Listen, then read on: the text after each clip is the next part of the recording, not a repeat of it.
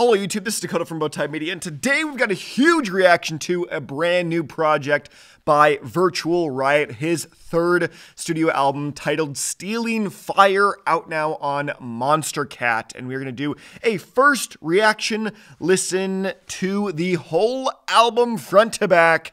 There were a couple singles that were released beforehand, but we're going to listen to the whole project at this point.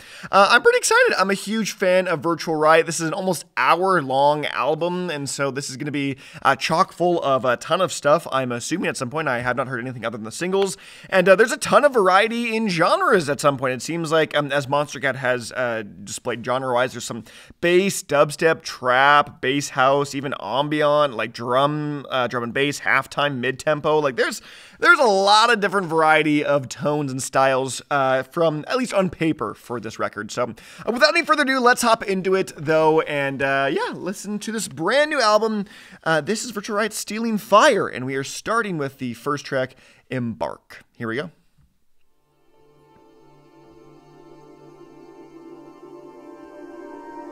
I'm assuming this is just going to be like an atmospheric intro of sorts that is kind of just, yeah, just an intro. But we'll see. Almost 3 minutes long. Could be something crazy.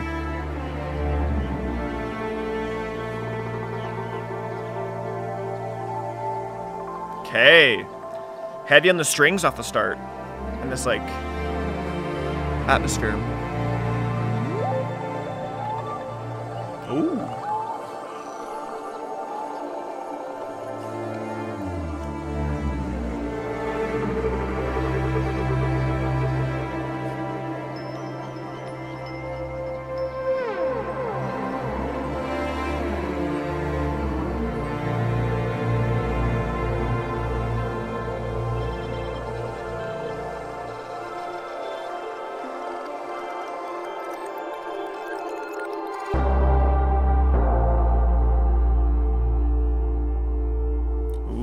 Where are we going here?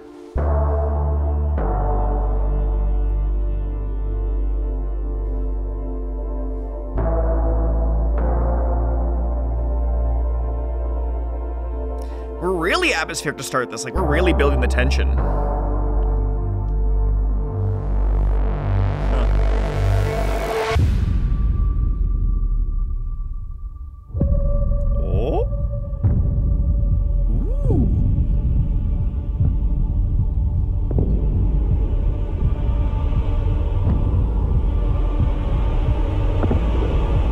Creepy.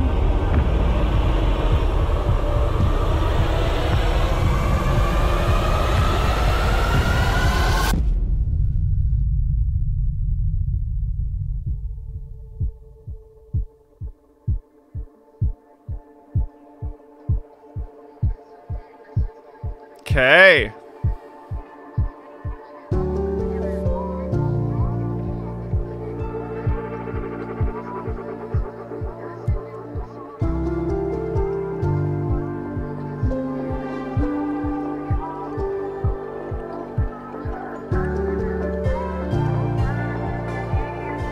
Sending you love, man. So much love. Thank you, man, for everything.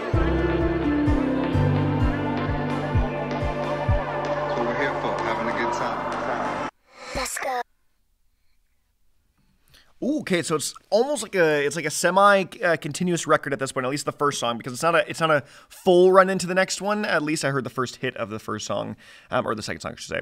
But it definitely has a sense of tone and atmosphere that matches from at least one to another up to this point. So, yeah, Embark starting the album off in a very intro style. It very much is a tone setter, and I'm very curious to see where we're going to go with this stylistically. If we kind of just have this operatic, almost like not operatic, a very cinematic string section, if that's going to be a constant theme throughout, especially because we've got a couple interludes on the record. And so I'm curious to see if we're going to get a return of that kind of more grand cinematic tone. But other than that, great intro. I think it's good at establishing a narrative to some extent. There's some creepiness, some real intensity, and so we'll see how much we get going though. But we're going to move into the first real track, I guess, of the album. This is Stealing Fire. Here we go.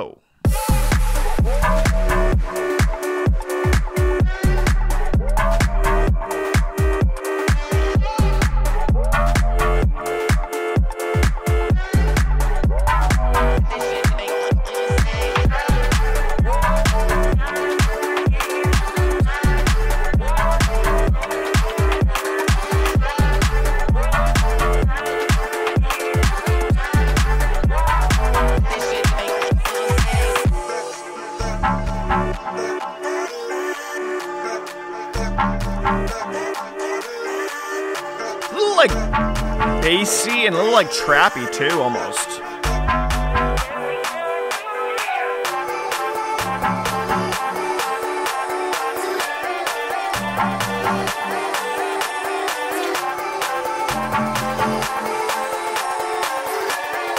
Lots of lead-in.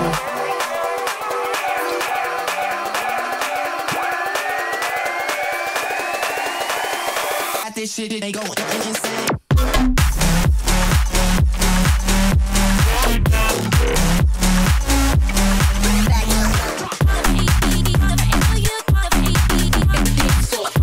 Okay.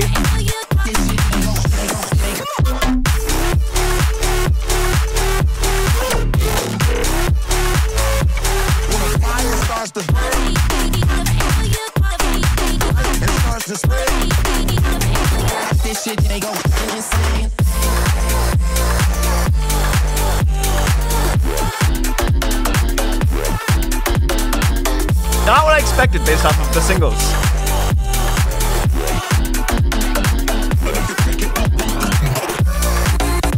Oh.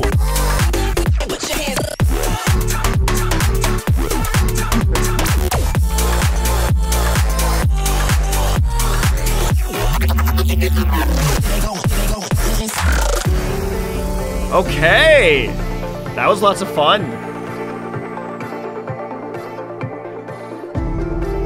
As a lead single, like as a title, title track, that's what I'm looking for.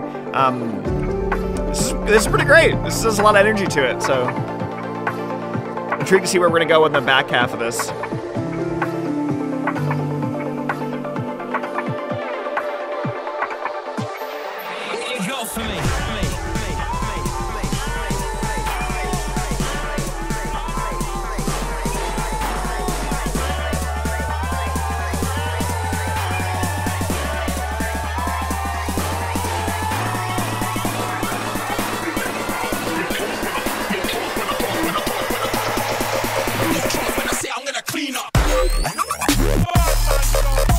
Oh.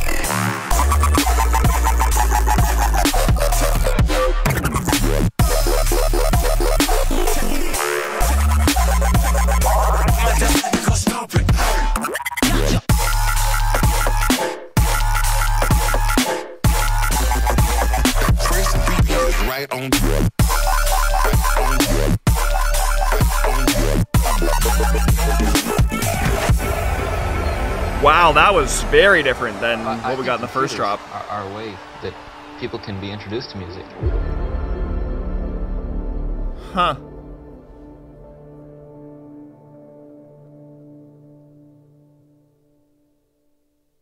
And a long outro, so it's not not very continuous of a record, I would say holistically. So, yeah, the title track, Stealing Fire, I really enjoyed that. So much so that I definitely enjoyed that more than the singles that were released beforehand. The front half of this track sounded a lot like Skrillex's Quest for Fire. I really did think it, I felt like it did. Especially because it had this like, Skrillex, when Quest for Fire came out, had this weird bounce between like this like bass house and this trap style, and I think he rode that line very well, Skrillex in particular. And Virtual Riot is doing that same sort of notion of riding that bass house sort of trap line, but doing it in a pretty different way than Skrillex ended up doing on Quest for Fire.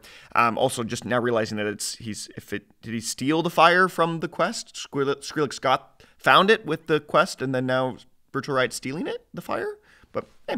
But I really enjoyed that. The second drop felt very like core Virtual Riot. Not so much in the dubstep sound, but just like where he went with the different elements and like this like really like glitchy kind of like stuttering, and then this kind of like more analog, synthesized, very digital sounding like just lead melody, and the like almost crunchiness and compression added to the end that had a little bit more of a dubsteppy feel without being kind of a dubstep sound that leaned a lot more into that trap style of genre. But yeah, that was pretty fun. I really liked that quite a bit, actually. That was like I said, so far my favorite single of or my favorite track of the singles. I'm assuming this is going to be the title or the release single, I should say. But yeah, let's hop into the next track though. This is Need Get This one will be, another interesting one. Let's see, the genre on this is trap. So last time we had a bass house in particular, but this one is more specifically trap. So without any further ado, let's hop into it. This is Need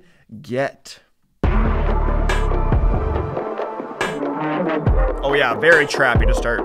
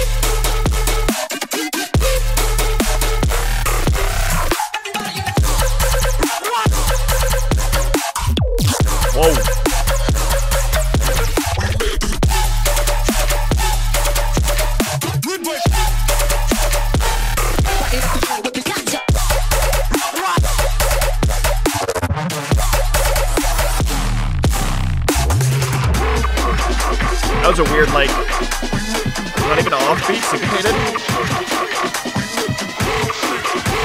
We're into it right away, round 2.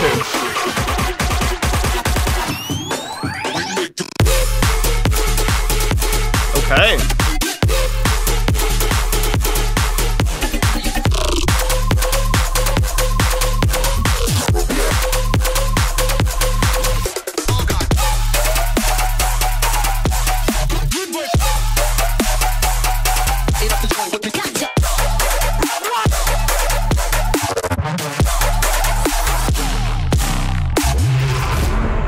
Holy, that was intense.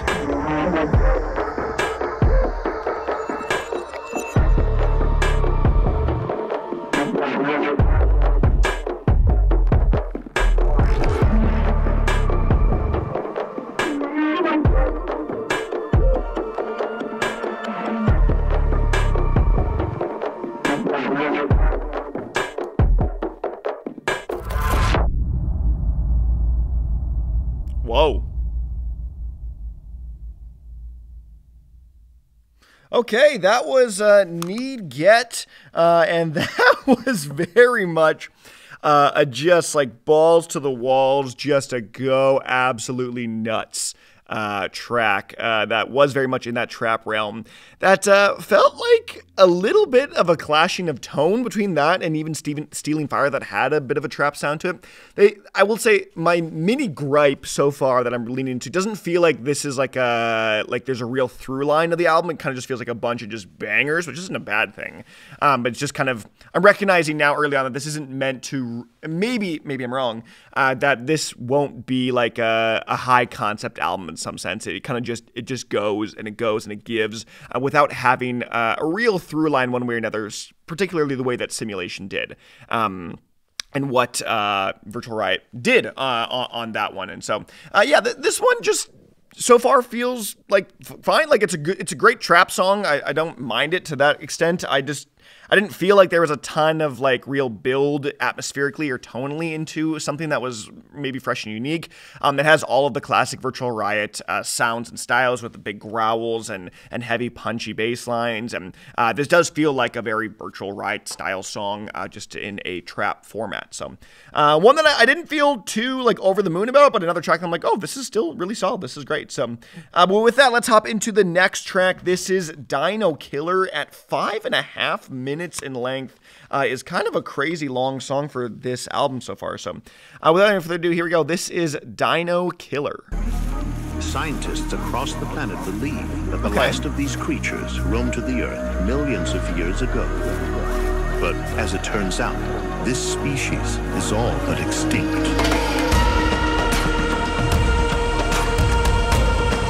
See, this like story just kind of just came out of nowhere for this one song. So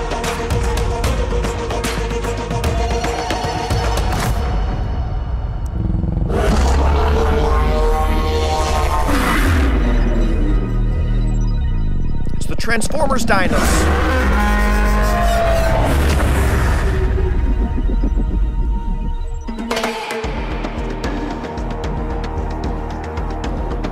What do they call, like, the Dino Cons or something? I don't know.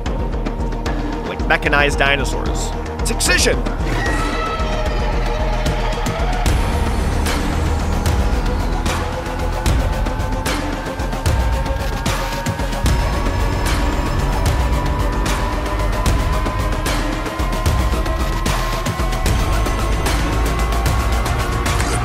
Big lead-in.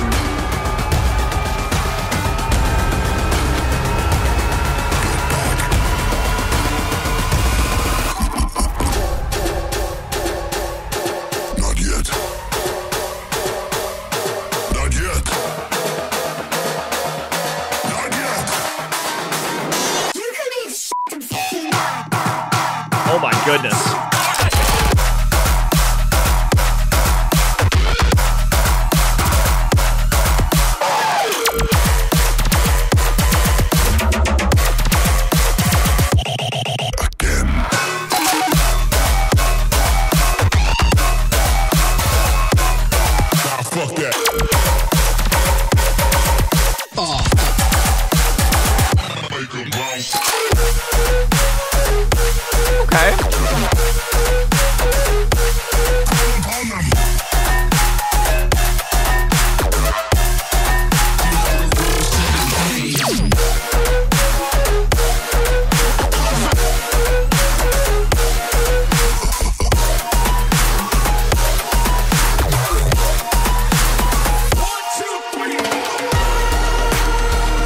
Say, a little underwhelmed. I think there's lots and lots of lead into pretty, like, more or less generic metallic dubstep, but one has to be careful when coming in contact with these creatures.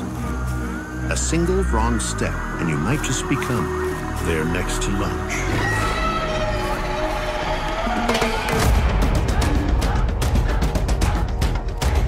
Got these, like, tribal drums in here.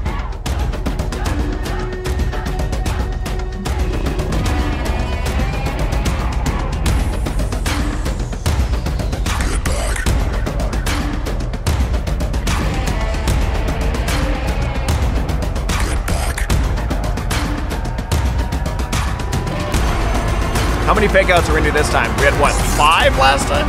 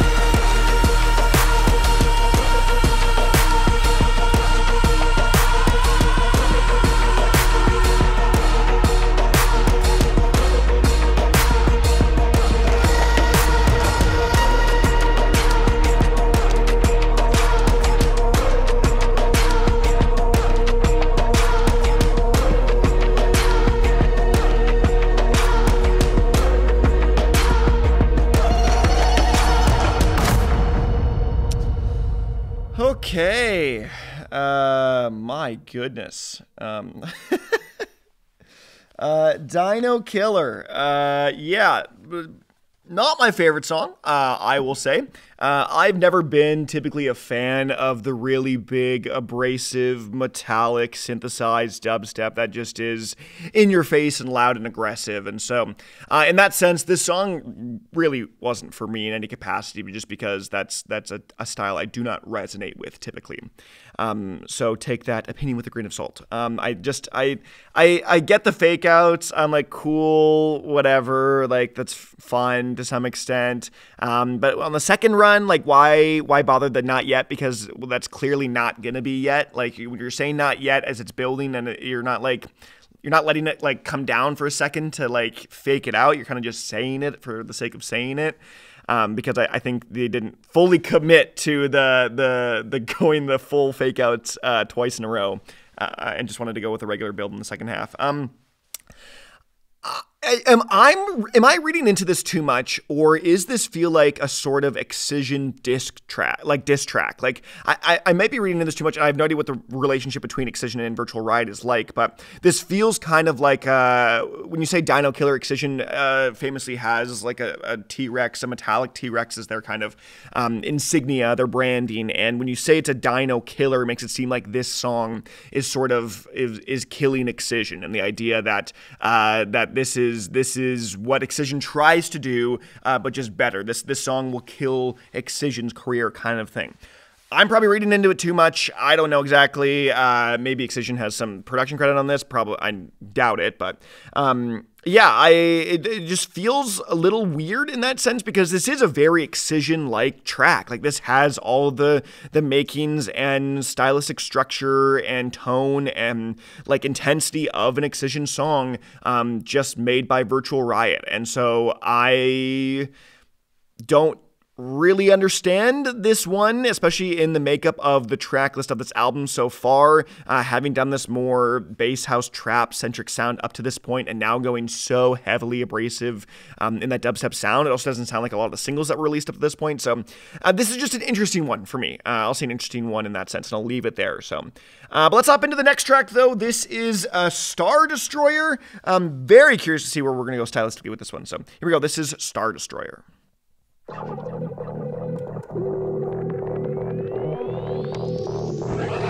Assembly. A digital computer connected to an organ console makes it possible for tones to be developed with unprecedented accuracy.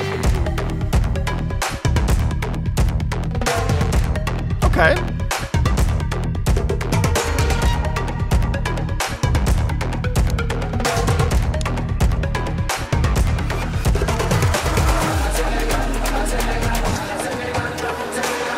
Okay, I'm getting into it. I'm feeling it.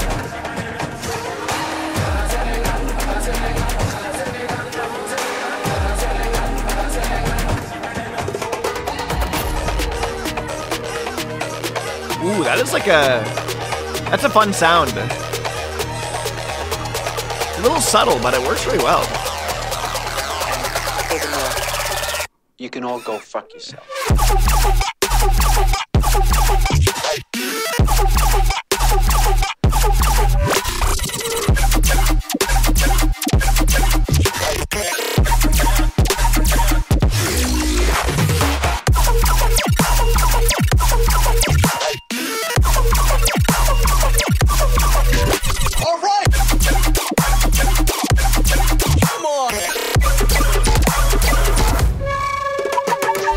Wow, what a wild, like, tempo-wise of this song. Like, it is just so, it's like, it's almost like it's swung. It's on the offbeat, so it's just such a, like, yeah, very interesting.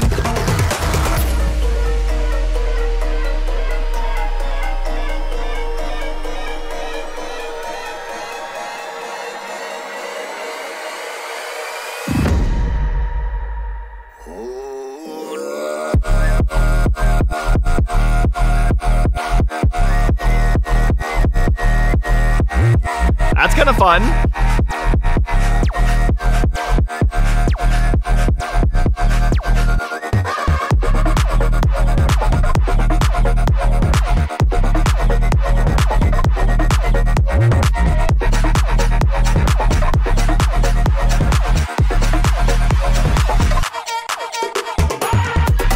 Whoa, this is wild.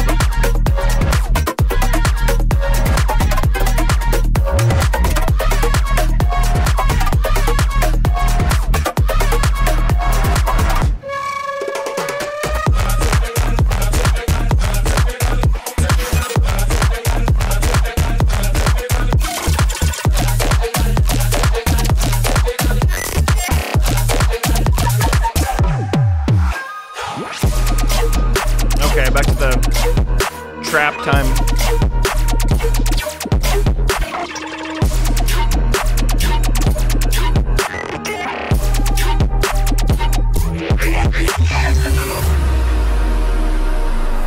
Oh my goodness, what a wild song this is.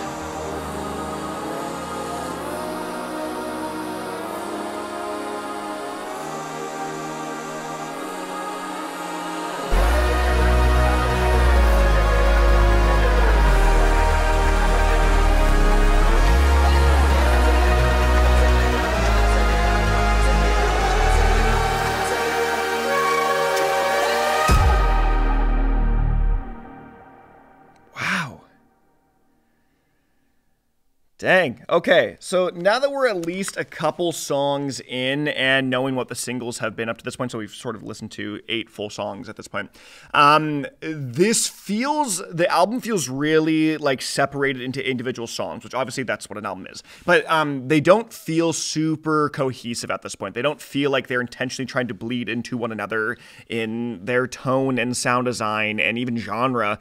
They do feel like individually packaged stories and units. And this feels more compilation-esque rather than a more conceptual style album, which I think my guess is because Virtual Riot played that off with his last one, and so this one is a little bit more of a I'm just gonna go hard and do whatever I want, and here's just a ton of fire tracks. So. That being said, I don't know how I feel about that one. That one was a little funky. That first drop was really weird.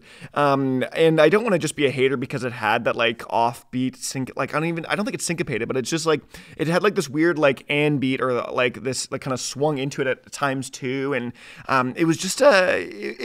it felt weird. It felt like I couldn't like get into it. And then it didn't do it in the back half, which made me feel like I didn't really understand why it existed in the first place. Typically when a song has a very different kind of style of tempo and beat, you take the first kind of drop or first half of the song to get used to it, and then you really get into it in the second half. But then we kind of had like 3 really different like styles that time. We had that like weird, like I'll call it a swung section in the beginning, and then this middle like almost side trance, like the kind of hardcore, and then back to a more kind of simple trap beat. And so it was just a really weird mix conglomerate of a bunch of different styles and tones, and I didn't really feel like it really hit the nail on the head in one of those in particular. So I'm okay on that one, I'll say for sure. So. But let's move into the next track. This is Give In To You, which we have already heard up to this point, by the way. This was the first single to be released. This is Rez and Virtual Riot featuring 1-2 So here we go. This is Give In To You.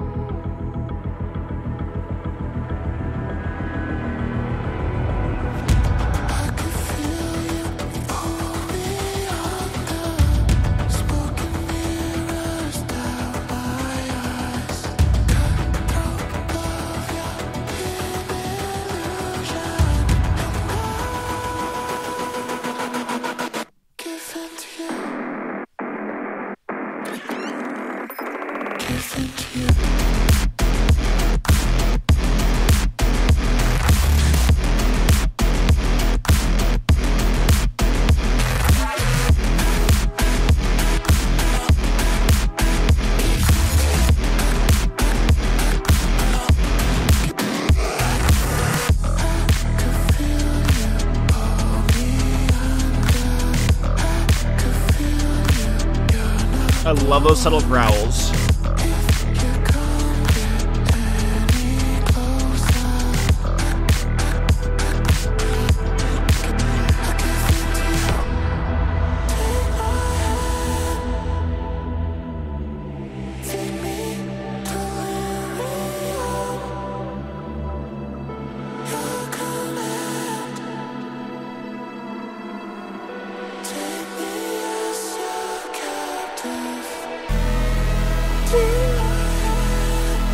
Big intensity.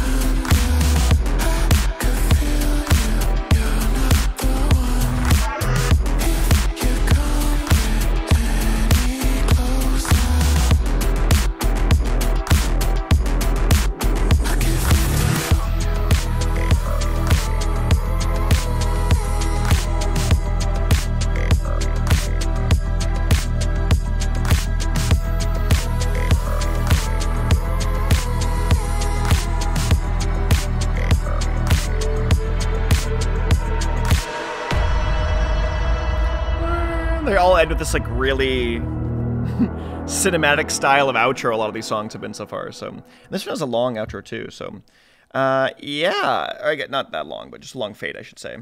That is given to you with Rez and One True God. I originally did a reaction to that. If you want to see my original reaction, I will try to remember to put it right there. But if not, yeah, this song I really enjoyed. I thought it sounded a lot more Rez than it did Virtual Riot. I think more so than anything, this sounded like just a great Rez song that Virtual Riot was just a part of in terms of mixing and mastering more so than anything. But I'm realizing now, having listened to more of the album, that the mixing feels like a lot cleaner on this song than the other tracks have been up to this point. It feels a lot more like a condensed track, where so far we've had some songs that are like really like intense and just have a sense of like you're really intense on like a metering scale. Like you feel like you're like hitting the reds all the time. But this one felt a lot more, like a lot more just streamlined, a lot more well polished is maybe a good way to put it.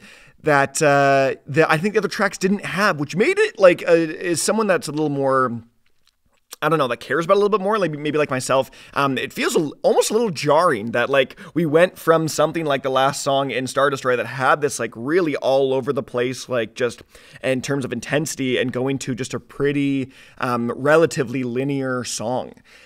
So yeah, interesting. I still really like the song. I think it's great, and I think it's some of Rez's best. I like the mid-tempo on this one as well. But it just feels weird. It feels weird in the album run right now, I must say. So, but yeah, other than that, let's hop into the next one. This is another song that was released beforehand. This is Scorched Earth. Here we go.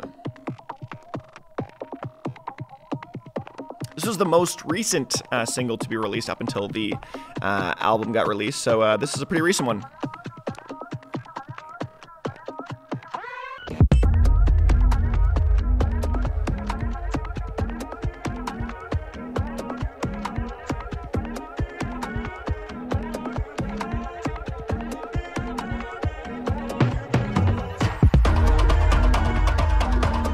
A lot more techno leaning on this one.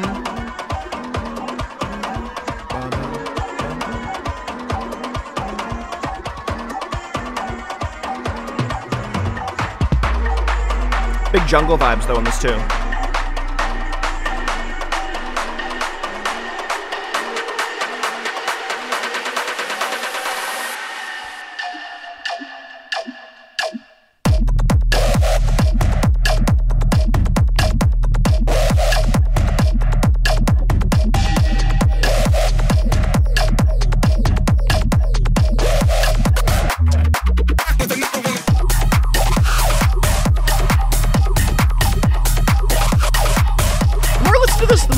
Like a Gammer style song, like a lot like The Drop actually.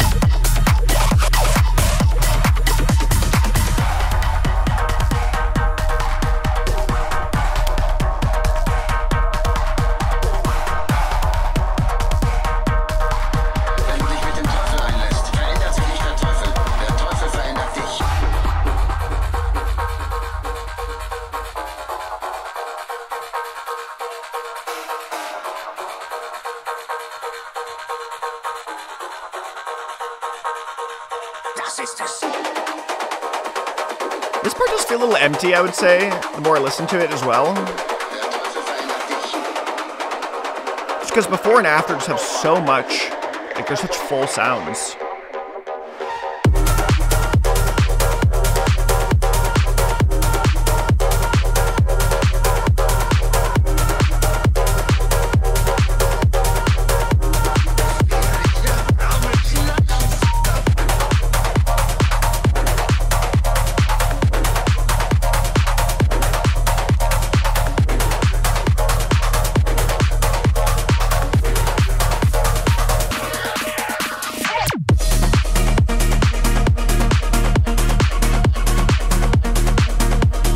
Genre fusion of a song too, where like you have these like hardcore elements, these techno elements, a bit of house in there too.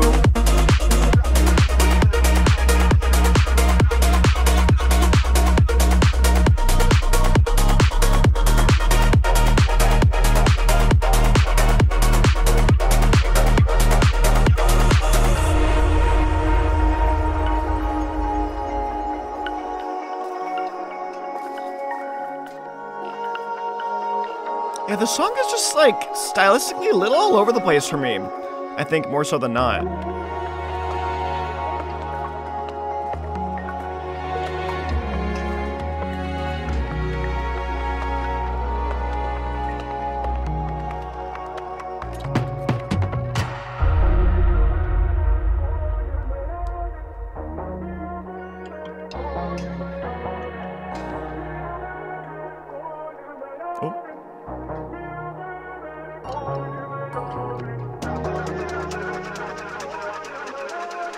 Bit of a slower song too, comparatively to the other ones that had a lot going on, even in the in-betweens.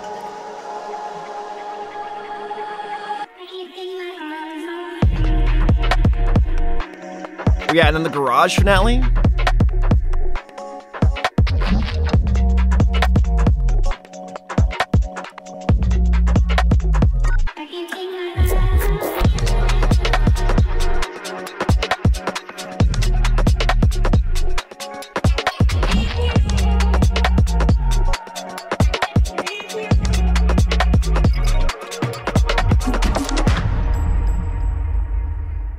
The gun or the bullet shell.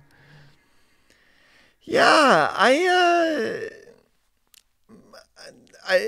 feel whatever on that track in particular. That was another one for me where it felt like there was too much trying to go on one way or another, that Virtual Riot just was kind of lost in the sauce a little bit, where there was just too many conflicting sounds and styles, and I feel like this is maybe a microcosm of the holistic record for me right now, in terms of just feeling like there's not a sense of real, like, cohesiveness, I think is the word I've been looking for the most part here, where it just feels like there's a lot happening and also not a lot happening, and there's kind of just like, I don't know, just somewhere in between there, where like a lot of the other songs even had this so much more of like an intense like midsection, where this one was just a lot more just like almost relaxed and a little bit more down to earth, while still being pretty like nothing to me. I don't know. This one just, it was a weird one for me. I must say, weird one for me. So, but let's move into the next track. This is the interlude. This is Impending, which I'll talk about it after. But here we go. This is Impending by Interlude, or the Impending Interlude.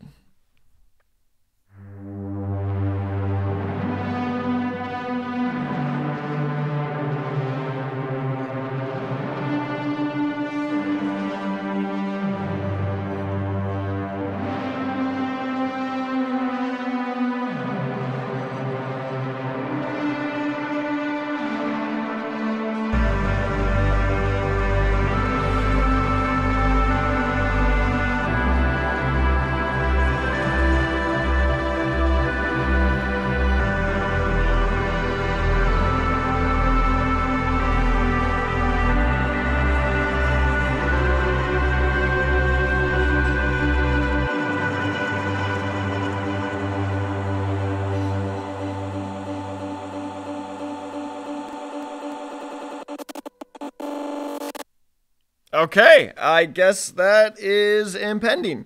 I have to ask, why? Why is that a song? Why did we do an interlude in the middle of the album and it didn't really lead into anything or do anything, and there's no story, and why? Is it just like a palate cleanser? Is that the point of this one? I struggle a lot with interludes like this in albums that don't tell a story, that don't, like, what is an interlude is designed to tell, to bring the listener upon into a deeper level of narrative storytelling, and that was just not that. I think I don't get it. I don't get why we needed an interlude there. I don't know why, but regardless, let's move into the next track. This is Believe What You Want. Here we go. Like, sure, it went into that song a little bit, but I don't know.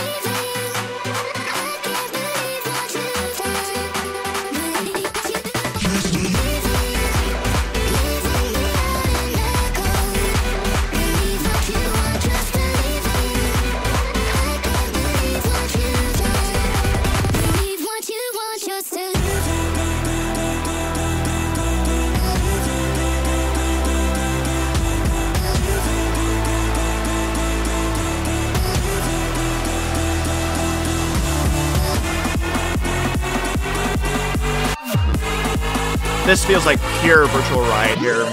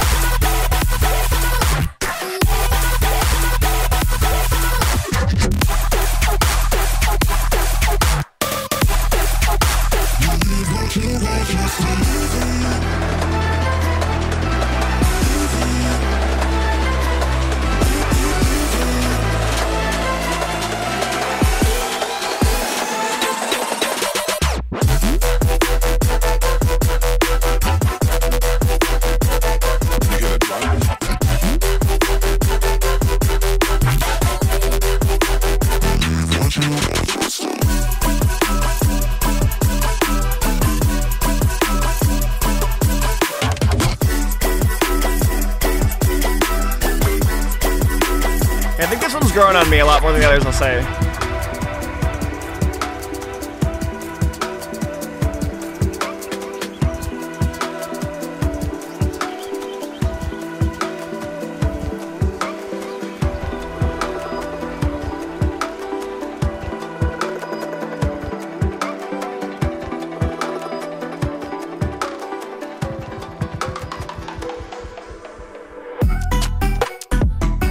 Oh, yeah.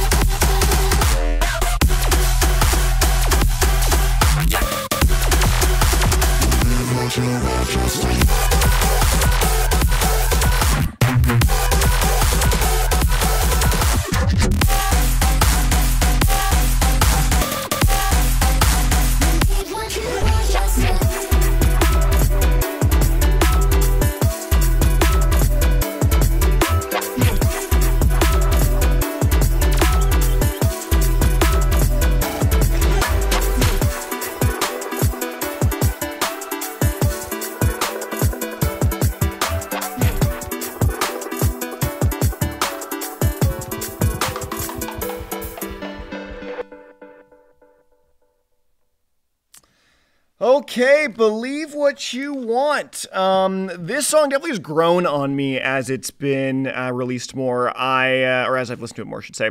This feels like a pure Virtual Riot song. This feels like Virtual Riot in like tip-top form. That feels like more of a classic style from Virtual Riot. This is a more kind of streamlined, well-packaged, put-together dubstep tune. That is a bit of giving the fans what sort of they want in terms of a new Virtual Riot song that is a lot of what they would have known from the past, I should say. So this feels like it could have been off of his latest record, even his first two. And this is just one that works well. This is another just explanation or another example of Virtual Riot just doing what he does best, of just creating a more heavy, just more dense dubstep sound with lots of dancing, bright, and also really dark elements all throughout. And this just feels like Virtual Riot in his prime, I must say. So I like that song a lot. That's probably my favorite single now that I think about it, now that I've listened to all the songs in the context of the record up to this point. I guess we're still halfway through, but yeah, so I really enjoyed it. Let's move on to the next one. Okay, up next, we've got New Energy. We are done all of the tracks we have heard now up to this point, and we are into full new territory with a final, I guess, technically 7 songs, if you include this one as the 10th. So here we go. This is New Energy.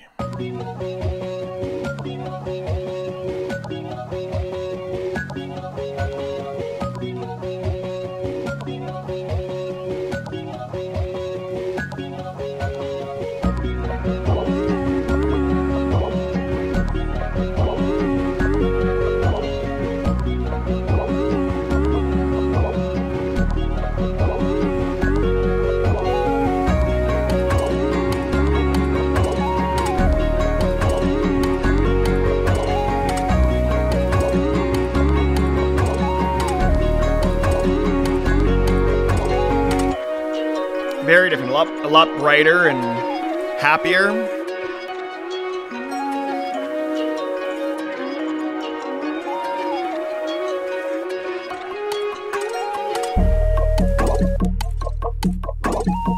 Oh.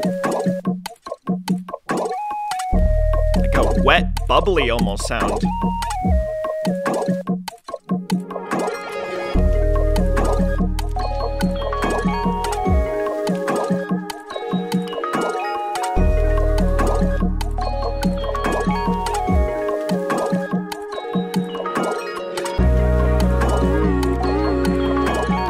Song is? Are we just like this airy, like, summer vibe?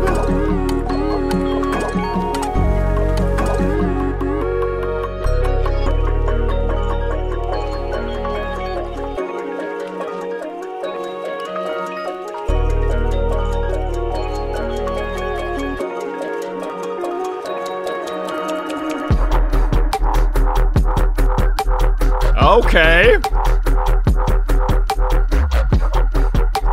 The volcano has erupted on summer vacation.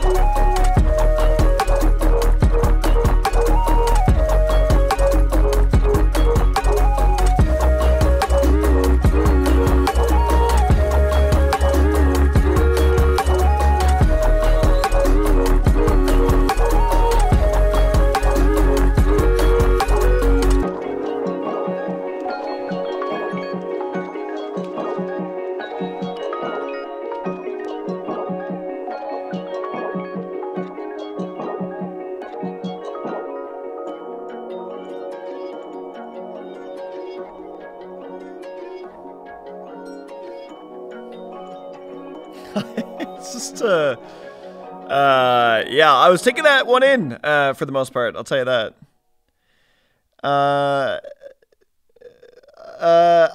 don't really understand where we were going with that one. I get the title is very true in New Energy.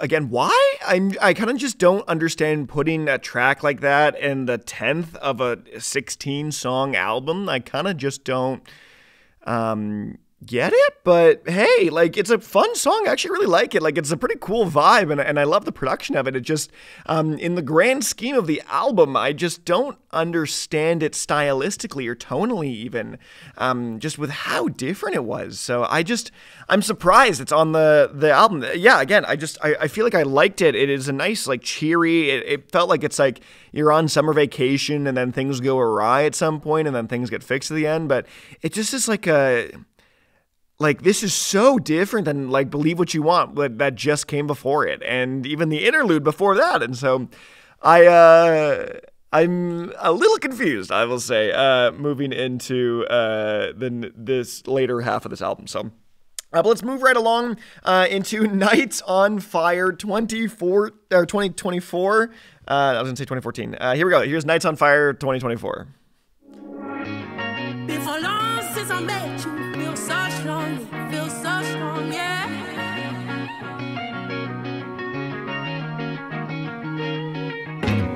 I know I can really trust you. Do no wrong, no, can't do wrong, yeah.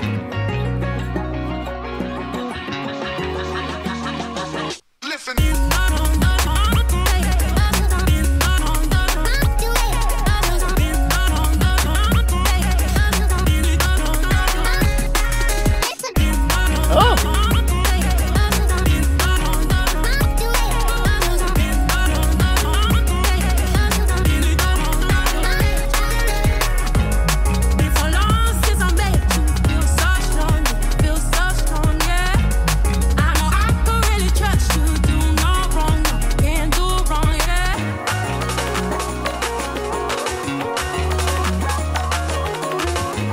Like really sexy D&B.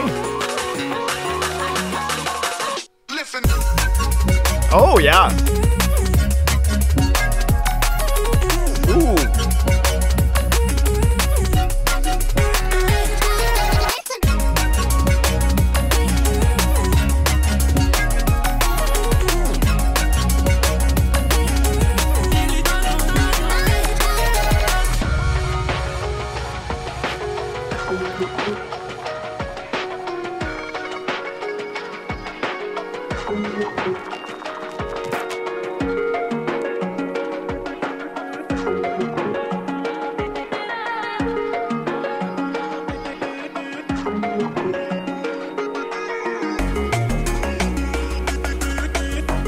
This matches the vibe of New Energy more so than anything else on the album.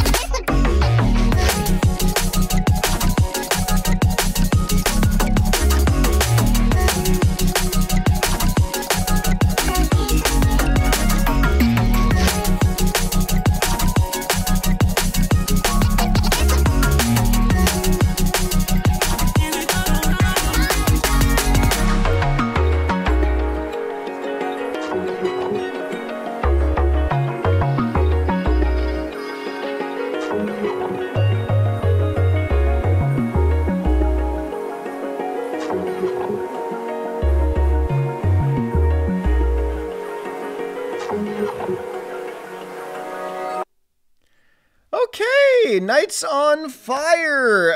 That one is like fun. Like individually as a tune, I think it's a great D&B track that has a very smooth, danceable, almost like sexy rhythm to it. As it kind of just goes. I love the vocal sample. Whoever was on that feature, I guess, in some capacity. It just had a sense of energy and life that I will say very different than the rest of the project at this point, which I feel like I'm saying a lot. But in a vacuum, I think that song is quite fun. I think it's got a good beat to it. I love the little fun samples thrown in here and there, like from Navi, from Legend of Zelda, and just like the little intricate elements that keep it kind of moving and grooving along. So I like the track individually. I must say, why is this 2024? Why are we titling this 2024? It makes it feel like there is a sense of this was an old song that is finally being released now, and this has been from years prior, and it doesn't feel like I feel like when you slap a year at the end of a song, you're like very clearly telling everyone that the song wasn't meant for this album. Like it wasn't meant to be there, and you're kind of just slotting it in because it was an earlier whip, an earlier ID that is now finally making its way onto the project now. And maybe I'm just being a little critical because I'm a sucker for storytelling and narrative through lines, but I I like the tune. I like the tune in vacuum. But let's move on to our next track. This is Ridiculous. And no, that's just the name of the song. So here we go. This is Ridiculous. Oh, very bright still. Where do I know that melody?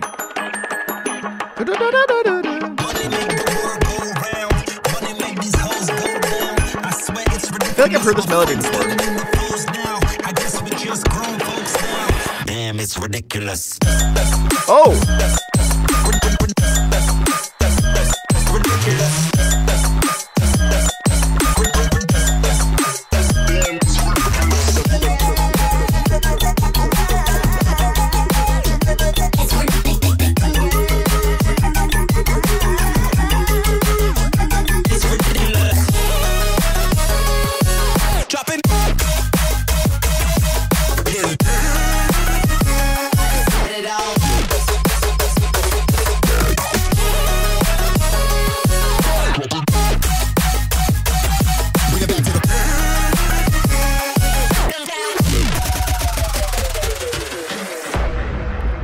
Wow, okay, wild first half of the song.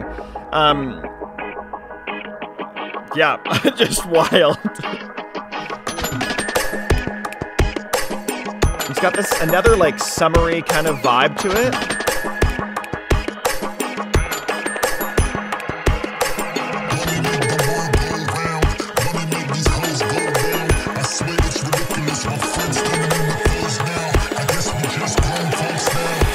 It's ridiculous.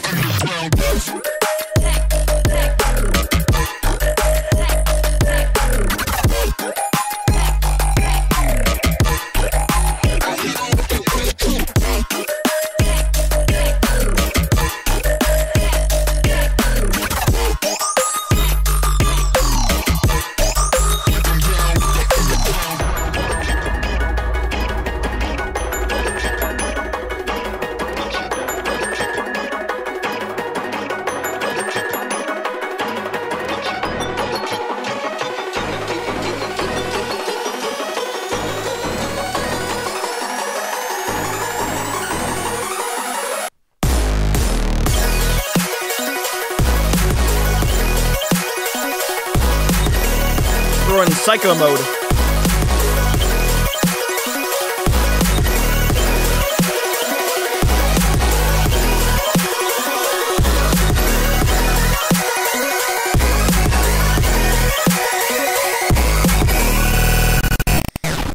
What in the world? That song was wild. Absolute insanity was that track. What in the world? And in like a good way. Like that was nice and intense, and I really loved the vibe of it. It was this kind of halftime, almost like drum step style of song that had, again, like another just bright, kind of lighter feel to it, while still keeping like a really an underhanded, just dung, like intensity, distorted, compressed bass section. And so wild song. Even within the realm of DNB, this was very different than the one right before it in Nights on Fire, and obviously because they were from different times, because that one was from an old idea or whatever. But my goodness, this maybe just because I'm so much of a Monstercat guy, but it sounded like the very first half of the song sounded like Impeccable. Like it sounded like Mr. Bill's Impeccable quite a bit. Especially the vocal sample right before the drop, like the bass is so impeccable. I thought it was the exact same like cadence as when they said ridiculous, but I don't know. That was just a thing that in my head I was like, oh, this sounds very familiar. But otherwise, the melody did sound a little familiar at the beginning, but then it was kind of like gone for a lot of the rest of the song. It just kind of it transformed into this really intense track with an ending that was absolutely just wild, buck wild. It just like was sporadic and jittery and in your face, and it just had a lot. That is one that, again, feels really disjointed in the whole album run, but individually in a vacuum sounds pretty great. So, but we've got 4 tracks left, so here we go. Let's move into the next one. This is VROOM. Here we go. Here's VROOM.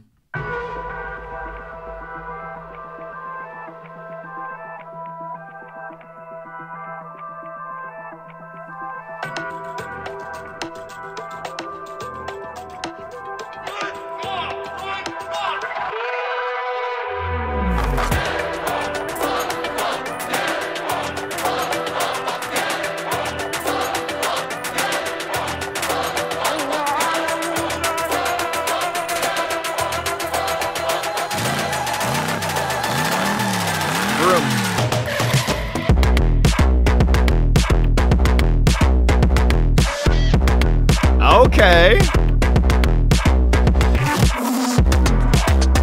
Maybe with more of that mid-tempo.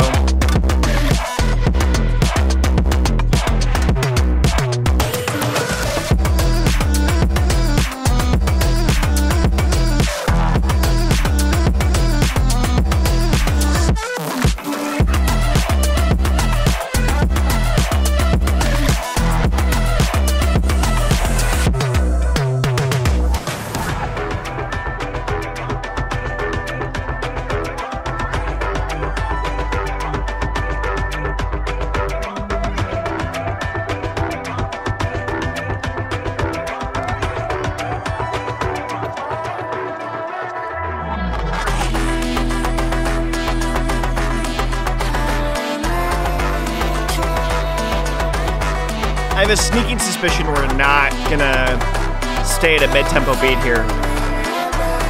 I'm gonna call a side trance drop, actually. Or final, third one.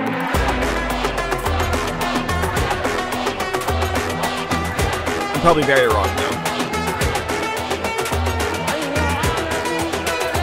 It's a hard go from mid-tempo to side trance, so.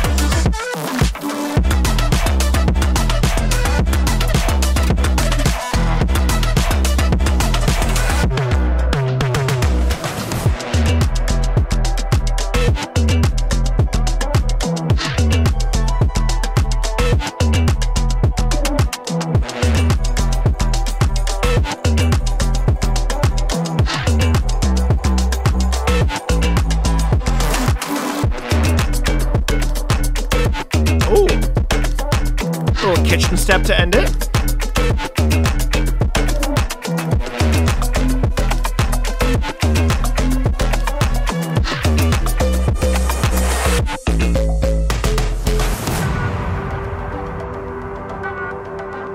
And again, another longer, like 30-second outro.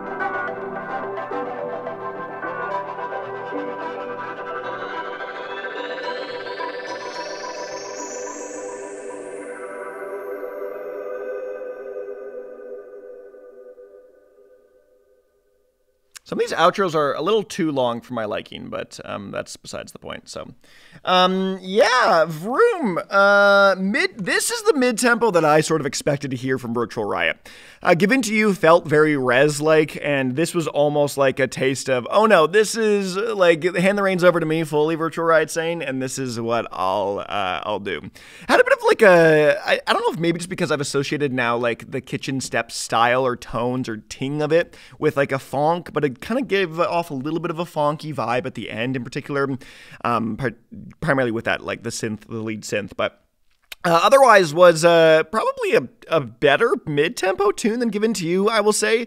Given to You felt very, like I mentioned earlier, very like streamlined and a little bit more linear, a little bit more well packaged and kind of brought together and honed in, where this one felt like it had a little bit more ups and downs. It was a little bit more dynamic of a track with more going on, more happening at least. Not so much structurally, but with just the rise and fall of the song in terms of like its loudness, its explosiveness, and the smaller moments and the bigger moments. It just felt like there was more ups and downs than something like a Given to You. So that one felt more aligned with what I expected from a Virtual Riot mid-tempo track. But yeah, another one that I actually really enjoyed in a vacuum. I think it's pretty solid. So I enjoyed that one quite a bit. So let's hop into our next tune though. This is Reconnect. We are in the back stretch for sure now. So here we go. This is Reconnect.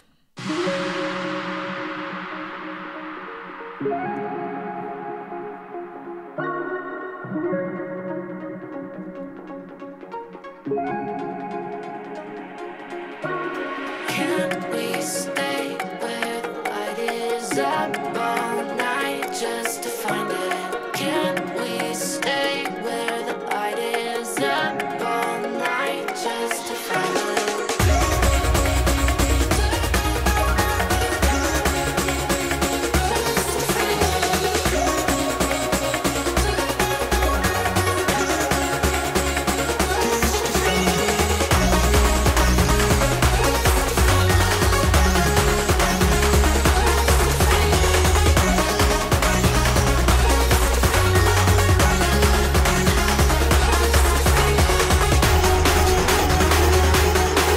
Okay, what are we building into?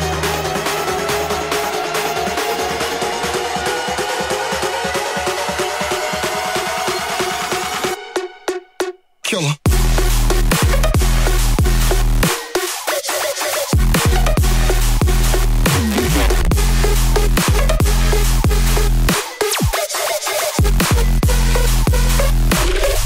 I'll pay some.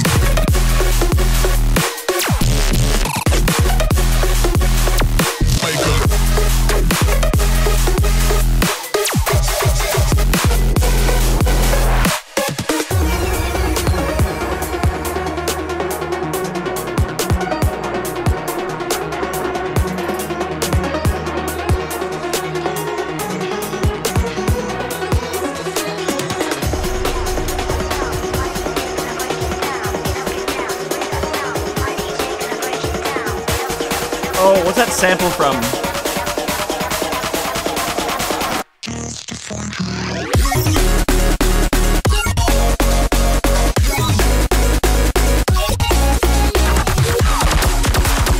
Okay.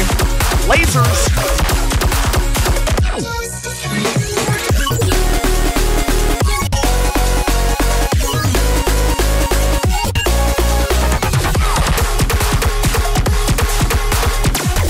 Very intense.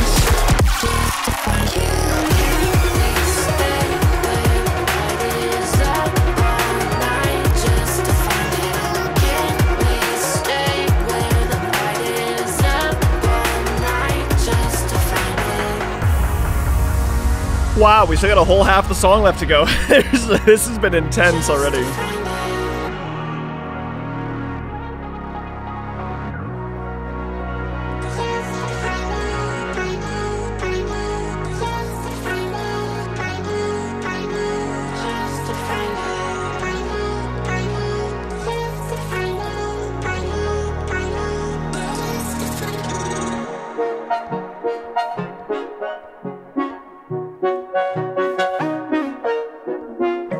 Okay, where are we going now? We've like totally done a 180 almost. Very off, like, oh.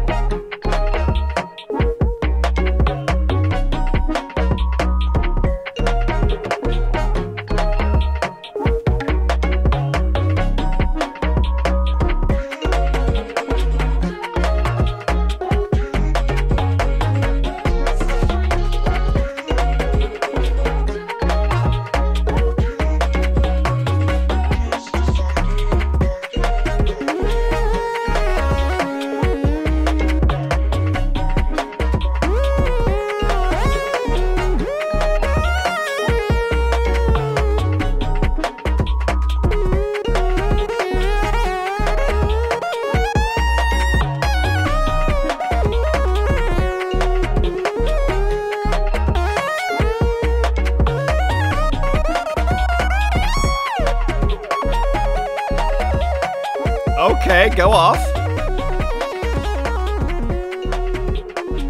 Oh, and the slow fade. Interesting.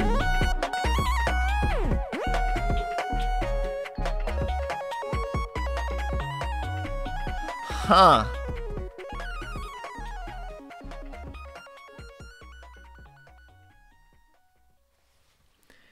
The slow fade's really interesting. A very, very interesting stylistic choice to do with 2 songs left and the next one being your interlude. It makes it feel like the last 2 songs for the interlude and Holding On to Smoke are like a packaged finale. That's what it's prefacing as, almost as if they're like bonus tracks. Okay, that song was another just like wild song, stylistically very different than what it came before, but also like totally the same. Like it's like, I don't even know how to describe it at this point. It just feels like we're getting almost like tonal whiplash with all that's happening of all these different crazy sounds. And the thing is, it all sounds pretty great, honestly. Like it all does sound still really solid. It just is so different from what we're hearing before. And I'm sure for some people, they really enjoy that and others not so much. But yeah, this was a very like bassy lead with this like garage finale that just not what I expected heading into that track for sure by any means. So dang, okay. I'm so curious where we're gonna go with this last 2 tracks. So, but let's hop into it. This is the final interlude, I should say, the Black Sands interlude. Here we go. And now we just have like an acoustic guitar, like we're like 50 minutes into a 60-minute album, and it's the first time we've heard like a purely acoustic guitar. Actually, that's not even acoustic. This is a harp. Yeah, this is a harp. Who am I kidding?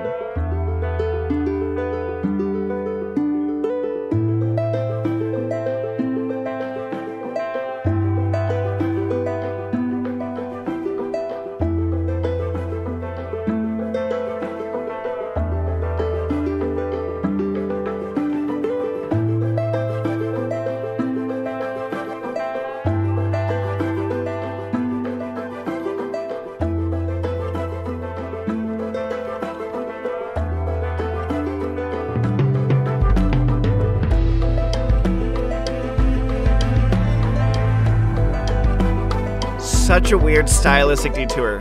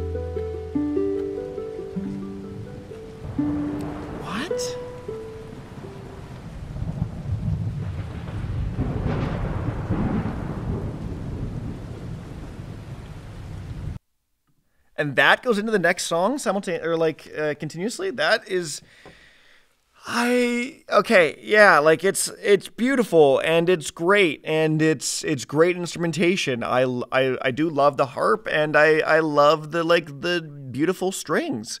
I just don't get where it lands holistically in the album. Like what is this? Like we had this and Embark and we had the Impending, whatever. Like this is, it just, they're so different. They feel like they're in such different wavelengths, these like interludes than the rest of the album. And so are we going to get like an actual concluding story here at this point with this final track? I don't know. So let's hop into it. So here we go. This is the final track of the album, Holding On to Smoke, featuring Raven Gray. Here we go.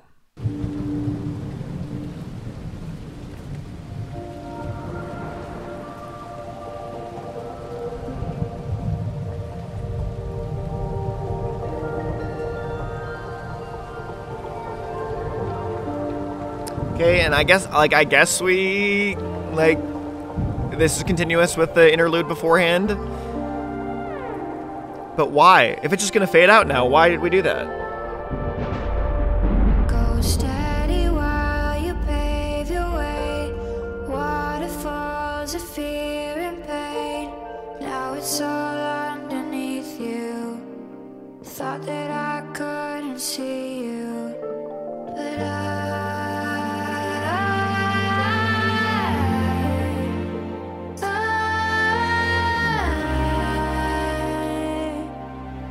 see you, but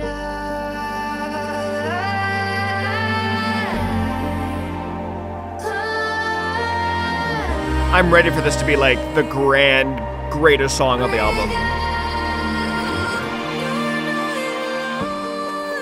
even though you're on your own, in a space where you feel low, I will always be your home. Never alone, in the depths of all you've known. Can't you see we're far too grown to be holding on to smoke?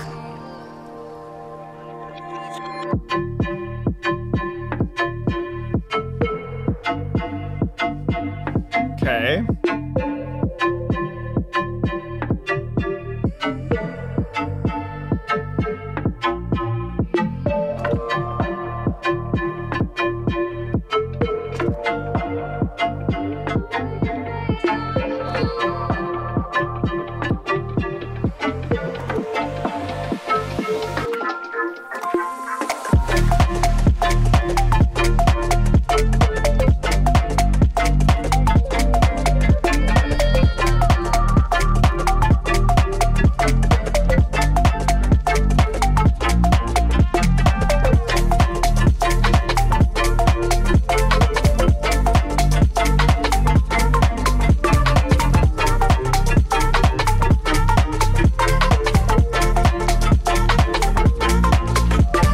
Hold me like a streak, holding me, unrooting everything I want, everything I want.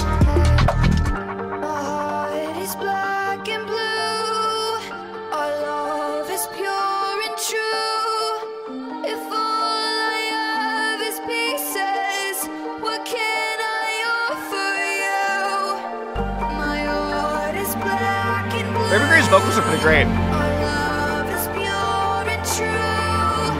If all I have is pieces, what can I offer you?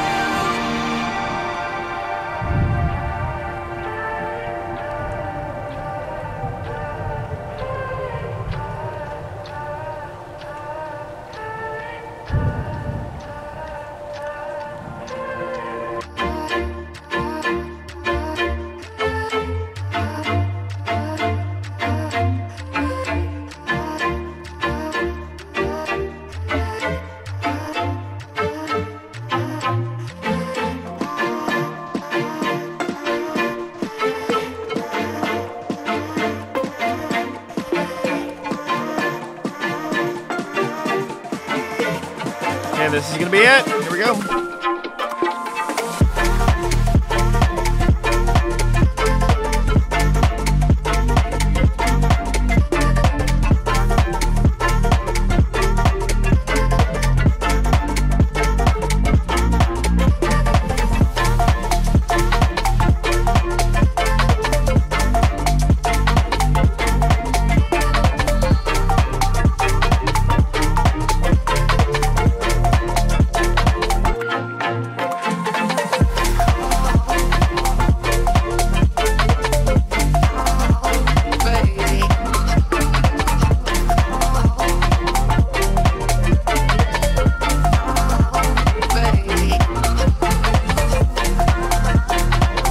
I really like this a lot. Like, this is really sweet.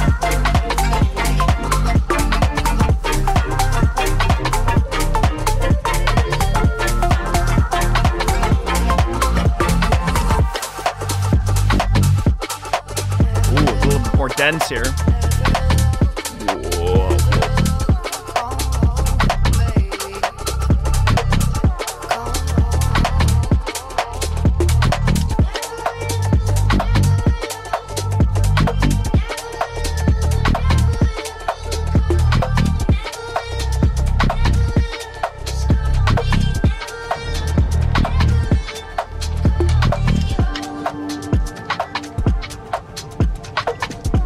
Are we gonna do the ambient sounds to outro this album? Is he gonna bring the rain back and the thunder?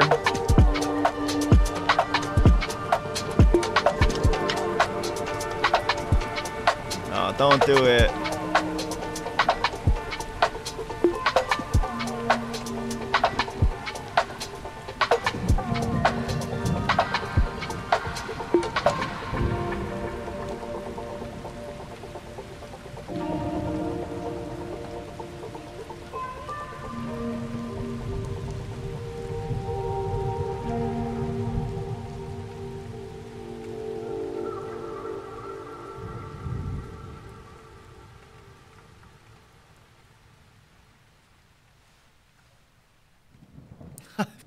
Of course, we're gonna end with the thunder. Okay, holding on to smoke. That was a great track. Probably my favorite track of the album, I must say. I really do love the more explicitly house tone to that one and house genre, and how it felt like in a vacuum, like I've said many times before. Great song, like genuinely a great song. I think that had, I love longer movements. I love, and this was what, 6:46. Like, it's a long song, and it didn't feel like it was that long. I will say there wasn't a ton of variation or different movements or like tonal switch ups, other than the kind of house to garage to like ambient intro and outro bookends. But yeah, like I liked it a lot. I think this feels like the most well packaged, polished individual track on the record. I think the vocalist was great. I think Raven Gray did a fantastic job on that one. I think VR did a good job of keeping their vocals all pretty clean, but also playing around with the processing a little bit more to give it a little bit more, like a little bit of an oomph to it. And I thought it was a great album closer. I really do. I think it was a pretty solid song. So that was one I really enjoyed, and I'm curious to hear more versions of that if that's going to get a little boring for me. I didn't love that it was a kind of a more or less a copy paste drop for the first and second. On longer movement songs like this, or longer songs, I feel like there needs to be a little bit something different, but it was a little samey, but oh, okay. Album as a whole, because I know a lot of you just skipped to this point. Yeah, I think individually the tracks sound great. I think individually the production is clean, it's polished, it works well, it's Virtual Riot in good form. I think in a vacuum, all of these, I would fit 13 songs if we're not including the like interlude intro part, sound pretty good. As a collective whole packaged album, I think it's really messy. I think there is no real cohesion from song to song. I think the even mixing is off from one song to another. I think there's almost tonal whiplash that happens all throughout from one to another. I think the interludes are completely unnecessary. I think they're useless. I think there's no, I don't think there really is no story being told. And so when you have two interludes and like an intro section that try to tell something or just have this ambient atmosphere that is so, like, maybe there's a story and it's just not a surface level. It's one you have to know from other like lore of the album. I don't like that. I don't like when albums do that. So I'm very torn on this album because I appreciate the songs individually for what they're doing. It's just so messy. There's so many different tones and genres and styles, and like it is just, it's doing so much that. Again, Virtual Riot's production is great. He is a master at his craft. The songwriting, though, is just weird. It's just like there's so many different it's like there was a bunch of different plans for where the album was trying to go, and he just couldn't land on what he wanted to do, and so he just threw it into a big thing that was just sent it. I just don't get it. So in that sense, I like Simulation more than this record. I'm not too familiar with his his debut, so not enough to give a real full-fledged opinion on it. But Simulation did feel like a really well-packaged, put-together project that had a narrative through line and storytelling and tracks that sounded like they belonged together. This one didn't sound like the tracks belonged together, and I don't know if I'm just a stickler for that in some capacity, and maybe some of you are listening to this and going, hey, I loved the variety. I loved the different sounds, the different genres all throughout, and power to you. Again, this is just my opinion. You don't have to take it as gospel truth. It's not an end-all, but yeah, individually, I think the tracks were great. I just don't feel like, I didn't feel like I listened to an album. I feel like I listened to 16 individual songs, really 13 individual songs made by Virtual Riot that were thrown together haphazardly, honestly. So, yeah, that's kind of my thoughts on the record. I'll have fully fledged opinions and a review maybe at some point, but yeah, let me know what you guys think in the comment section below. I'm so curious to hear what you guys think about this record holistically, because I'm just a little lost on it. But yeah, other than that, I've been Dakota from Bowtied Media, and I'll see you guys in another video.